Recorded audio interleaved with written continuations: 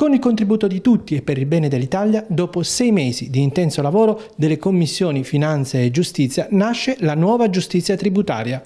Ad annunciare il risultato nella sua officina è il senatore Dem Luciano D'Alfonso, illustrandone le principali e in alcuni casi epocali novità. Prevede una serie di innovazioni, quello che ho già detto, una speciale indennità per quanto riguarda i magistrati ordinari che passano al servizio di questa fondamentale giurisdizione, il tirocinio di 6 mesi viene confermato, si rende anche il magistrato autonomo e indipendente attraverso l'irrobustimento dell'organo di autogoverno della magistratura tributaria. Finalmente anche nel rito processuale tributario compare la prova testimoniale ed è una grande garanzia per l'accertamento della verità e per il superamento del verosimile.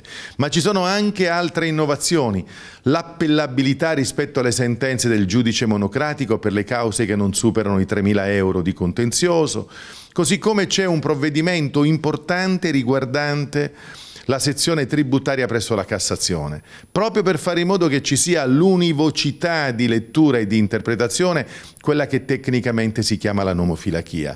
E poi c'è anche una misura per superare le liti pendenti, 50.000 cause assediano la cittadella giudiziaria della Cassazione.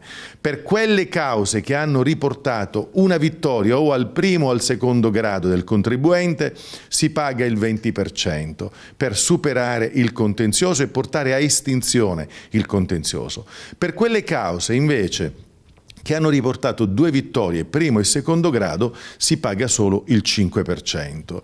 Per adesso c'è una questione anche per fare in modo che l'articolo 53 della Costituzione venga continuamente rispettato, ci si limita al contenzioso, quello che si è accumulato presso la Cassazione. Sono convinto che un'attività di monitoraggio produrrà anche ulteriori accorgimenti e accortezze. C'è una norma che stabilisce la responsabilità del funzionario delle agenzie fiscali laddove, ricevendo un'istanza di reclamo o richiesta di mediazione, se non vengono valorizzate adeguatamente le situazioni di fatto e di diritto e poi il contribuente che ha fatto ricorso vince davanti alla Corte della Giustizia Tributaria di primo grado, la responsabilità poi si stabilisce in capo al funzionario dell'agenzia fiscale ed è bene questo, in maniera tale che tutti facciano la propria parte. Noi abbiamo realizzato una grande operazione di modernizzazione come da 30 anni veniva richiesto, l'abbiamo fatto con 6 mesi